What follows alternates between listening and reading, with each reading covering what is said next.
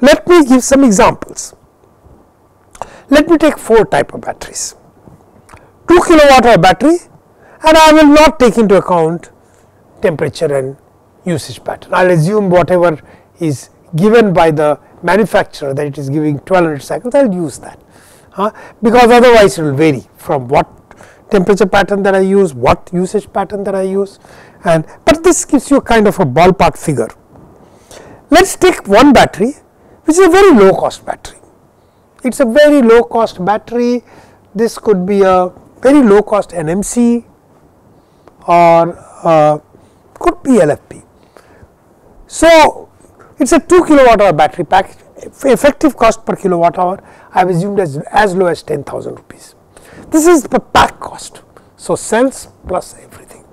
We are getting there, 10,000 rupees, it is close to that, and it is a 1000 cycle, it does not give you too many cycles. 1000 cycles is already a high, and with 90% DOT, and let us assume it can do 1.5 times charge C rate. This is incidental, this will not be used in the computation. Let me take a second battery. It costs slightly higher, 12,000, but gives you 2000 cycles.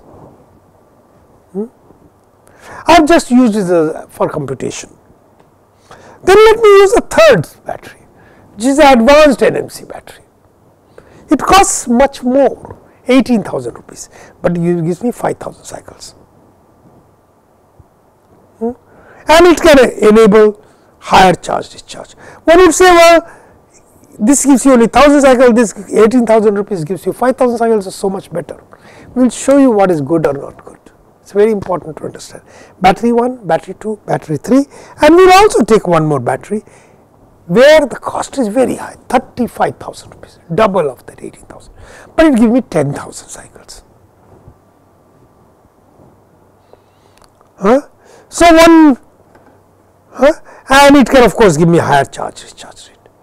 So, which one should I use? This is a question that all of you ever working in electric vehicle will come. What battery should I use?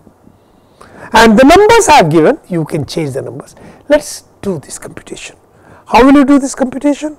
We have used the expressions that we have just derived, and we will use the PMT or that long expression and do that. So, to understand the impact of interest rate, we take first 2 batteries, battery 1 and 2, 1 and 3, this is a battery 3, this is a battery 3. So, this is wrong, this is a battery 3, and depth of discharge is 90%, I am assuming end of life is 80% in both of them. And look at this as a function of interest rate. You look at it, battery 1 costs per kilowatt hour 12,000 rupees, 2000 cycles, sorry, battery 1 costs almost 7 rupees. Battery 2, of course, this is 2000 cycles, this is 5000 cycles. This costs much less, 4 rupee 50 paise per kilowatt hour.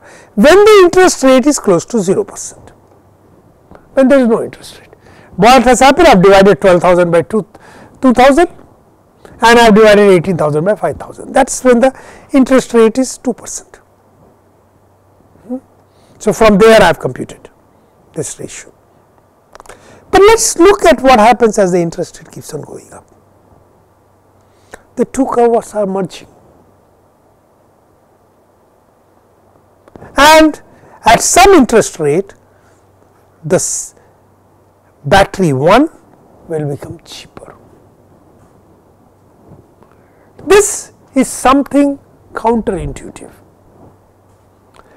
The point is, when you pay upfront low amount, the interest cost is low, and the interest cost will be there all throughout the life of the battery.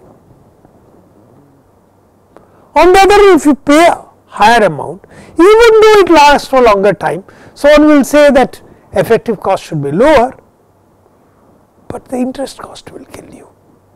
High upfront interest cost can kill you. Of course, this will kill you only around 18 to 20% interest. I am just showing you the trend. It is important to learn the trend. See the impact of interest rate, as I pointed out, at 14% interest rate, that 790 for battery 1 becomes 11 rupees. But for the second battery, it is worse. You start with 5 rupees at 2%. At 2%, start with 5 rupees. But at 14%, it is 1022. It is almost the same. And if I had done 16%, 18%, you would have seen the crossing. Important to understand, we do not upfront capital cost kills. Now, this is an important lesson for many reasons. You know, in the West, in Europe, United States, Japan, most of these countries interest rates are closer to 2%. Now, the interest rate does not matter too much, it does not impact the decision. And they take decisions saying, well, obviously I will always use green battery, no question of even considering the red battery, makes sense to them. Then they come as big experts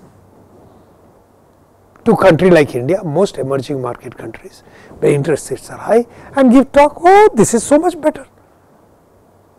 And unfortunately, in our mind we have got so enslaved, and this is unfortunate, that even after 75 years of independence, we still say, well, they are telling, they must be right. We do not even apply a simple computation like this and just choose that.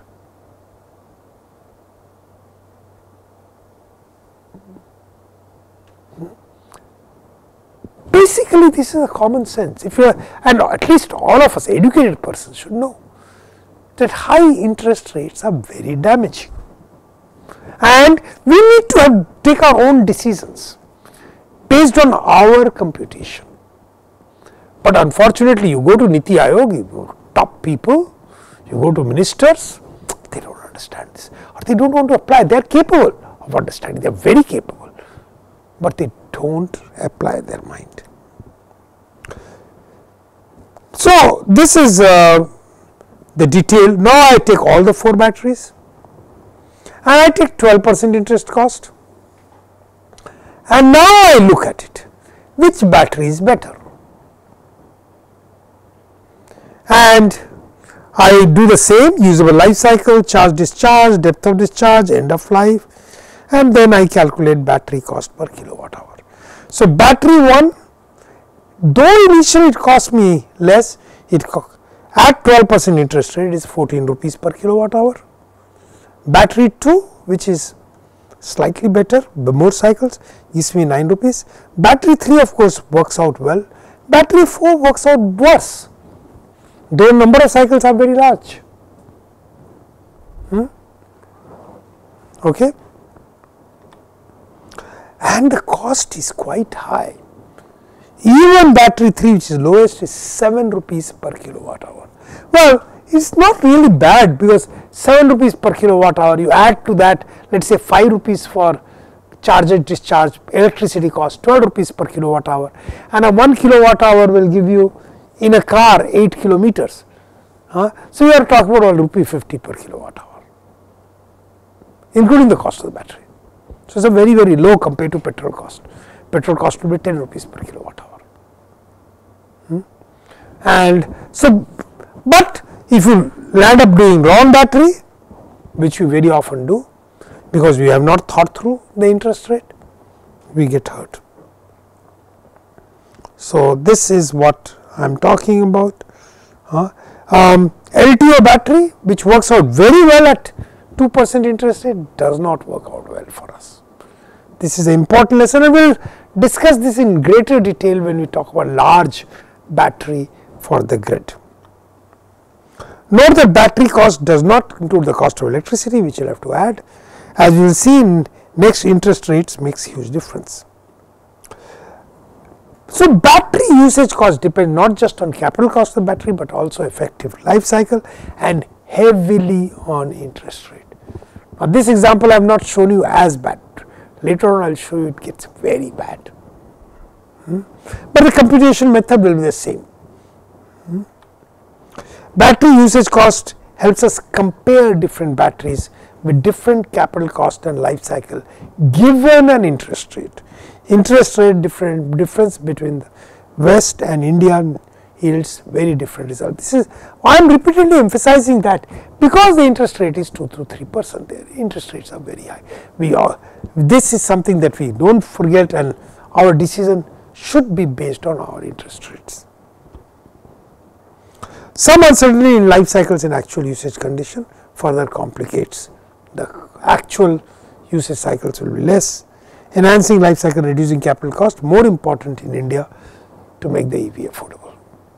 This is what I am giving as a small module which will finish the battery cost. Of course, we will talk about charging batteries briefly, but this is very brief. So, what I will do is that now I am going to switch over and discuss the next chapter, the charging.